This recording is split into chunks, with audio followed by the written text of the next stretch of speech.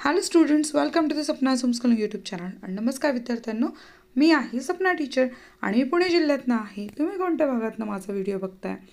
या पोएमचा first question आहे, translate the poem into your mother tongue. आपल्या मातृभाषेत कवितेचा अनुवाद करायचा आहे. अ parody. How doth the little BCB, how doth the little BCB improve each shining hour and gather honey all the day from every opening flower. How skillfully she builds her sail, how neat she spreads her wax and labors hard to store it well with the sweet food she makes. Isaac watts यांची कविता आहे आणि या कवितेचा आपण आता मराठीत अनुवाद करत आहोत. तर हाऊ पॅरडी म्हणजे विडंबन. आणि छोटी व्यस्त मधमाशी कशी प्रत्येक तासाचं सोनं करत असते आणि प्रत्येक तासात अधिक सफाईतरपणे काम करत असते. प्रत्येक उमललेल्या फुलामधून दिवसभर ती मध गोळा करत असते. ती तिचं मधाचं पोळं कशी इतक्या कौशल्यानं बनवते, कशी ती तिचं मेन नीटपणाने पसरून ठेवते आणि तिचं बनवलेलं गोड अन्न साठवून ठेवण्यासाठी ती किती अपार कष्ट करते. How doth the little crocodile improve his shining tail and pour the water of the Nile on every golden scale. How cheerfully he seems to grin, how neatly spread his claws and welcome little fishes in with gently smiling jaws. Lewis कॅररोल यांची ही poem आहे. ह्याचा आपण आता मराठीत अनुवाद करूया. छोटीशी मगर कशी तिची शेपटी अधिक चमकवण्यासाठी सातत्यानं प्रयत्न करत असते आणि त्यासाठी तिच्या चमकणाऱ्या सोनेरी खवल्यांवरती नाईल नदीचं पाणी ओतत असते. कसा तो उत्साहाने दात काढून हसतो आणि त्याचे पणजे कसे व्यवस्थित पसरलेले असतात. तो येणाऱ्या माशांचं कसं दात उघडे टाकून जबडा उघडून आनंदाने हास्याने स्वागत करत असतो. Second question, find an example of parody along with the original from your mother tongue. आता आपल्या मातृभाषेतली मूळ कविता आणि विडंबन बघू. अजूनही रुसुनी आहे खुलता खळी खुलेना, मिटले तसेच ओठ पाकळी हलेना, समजूत मी करावी म्हणून तू रुसावे, मी हास सांगताच रडता तू हसावे, ते आज का नसावे समजावी नी पटेना, धरला असा बोला की बोलवेना, की गूढ काही डाव वरतान हा करंग, घेण्यास कोल ठाव बघण्यास अंतरंग, रुसवा असा कसा हा ज्या आपुल्या कळेना. आणि यांच्या कवितेचं विडंबन.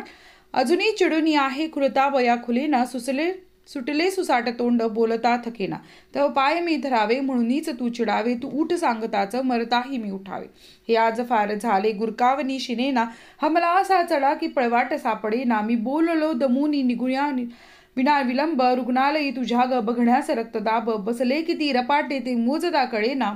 हा झाला विडंबन काव्य सचित वाघ यांचं. तुम्हाला कुठलं वेगळं विडंबन काव्य सुचतंय का, तुम्ही मला सांगा. आणि हा होता आपला इंग्लिश वर्कशॉप.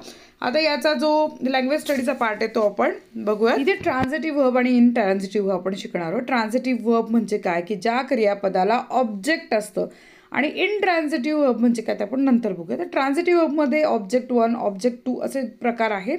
कधी फक्त ऑब्जेक्ट असतं तर 1 असतं, तर कधी 2 पण असतं. जसं they gave him a book किंवा ग्रँडमदर टोल्ड असं स्टोरी, याच्यामध्ये काय ऑब्जेक्ट 1 ऑब्जेक्ट 2 आहे. आता जिथे आपण खाली बघतो त्यांनी काय सांगितलं आपल्याला, की डायरेक्ट ऑब्जेक्ट म्हणजे ऑब्जेक्ट 1 असतं, इनडायरेक्ट ऑब्जेक्ट म्हणजे ऑब्जेक्ट 2. आता या वाक्यांचं आपण डायरेक्ट ऑब्जेक्ट इनडायरेक्ट ऑब्जेक्ट याला अंडरलाईन करूयात. ओके. मिसेस देसाई टीचर्स अस इंग्लिश, तर अस O2 आहे, इंग्लिश O1 आहे. He brought some water O1 O2 असं मी सगळं अंडरलाईन व्यवस्थित करून दिले.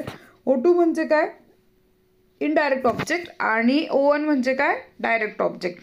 तर हे समजून आलं असेल तुम्हाला. नसेल समजलं तर कमेंट करून सांगा की नाही कळत आहे टीचर. पण ट्रान्झिटिव्ह वर्बला ऑब्जेक्ट असतं इतकं लक्षात ठेवा. आता खालचे सेंटेन्स बघा. Bird fly, the saucer broke the water boiled, we fly kites, Neha broke the saucer, she boiled the water. हे सगळे इनट्रान्झिटिव्ह वर्ब आहे ज्यांना ऑब्जेक्टची गरज नाही. नुसत्या बर्ड फ्लाय म्हटलं की पक्षी उडाला, आपला अर्थबोध झालेला आहे. तर इथे जेव्हा अर्थबोध होतो ना क्रियापद नुसतं वापरून, तो इनट्रान्झिटिव्ह वर्ब. ओके. तर find the ट्रान्झिटिव्ह इनट्रान्झिटिव्ह verbs in the following sentence. आता खालच्या वाक्यांमध्ये I woke up late ट्रान्झिटिव्ह verb आहे, the cat smelled rat ट्रान्झिटिव्ह verb आहे. जिथे ऑब्जेक्ट आलं तिथे ट्रान्झिटिव्ह वर्ब, जिथे ऑब्जेक्ट नाही ते इनट्रान्झिटिव्ह वर्ब आहे. इतकं सोपं आहे ओळखणं. तर ऑब्जेक्ट कसं ओळखायचं, आता जिथे वर्ब असतं वर्बच्या पुढे ॲडजेक्टिव्ह वापरलं आहे का ॲडवर्ब वापरलं, तर ॲडजेक्टिव्ह ॲडवर्ब म्हणजे काय कोण सांगेल मला कमेंट करून फटाफट सांगा. ॲडजेक्टिव्ह म्हणजे काय, ॲडवर्ब म्हणजे काय. आता इथे बघा, रोज स्मेल्स स्वीट म्हणजे काय, तर गुलाबाचा सुगंध खूप गोडसर होता, ते इनट्रान्झिटिव्ह आहे, ऑब्जेक्ट नाही आहे ते. ठीक आहे. द मिस्ट रोल्ड अवे, तर हे इनट्रान्झिटिव्ह वर्ब्स आहे. किंवा इट ट्रेंड हेवीली, ते इंट्रान्झिटिव्हच आहे, पाऊस जोरदार पडला आहे. पोर द मिल्क इंट्रान्झिटिव्हच आहे. द बेल रँग इंट्रान्झिटिव्ह आहे. पण आय फिल द बकेट हे ट्रान्झिटिव्ह आहे. रिंग द बेल ट्वाईस इंट्रान्झिटिव्ह आहे. बेबी बाउन्स द बॉल ट्रान्झिटिव्ह आहे. किंवा baby jumped up and down इंट्रान्झिटिव्ह आहे. The glass was full इंट्रान्झिटिव्ह. Baby caught the ball ट्रान्झिटिव्ह आहे. आता इथे 2 मिनिट वर्क आहे. ए आणि बी कॉलम दिले, तुम्हाला सेंटेन्सेस तयार करायचे, तुम्ही आरामात करू शकता.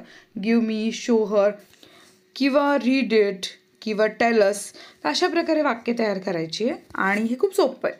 तर व्हिडिओ इथे संपला. आवडल्यास लाईक करा, चॅनलला सबस्क्राईब करा. भेटूयात नेक्स्ट व्हिडिओमध्ये. धन्यवाद.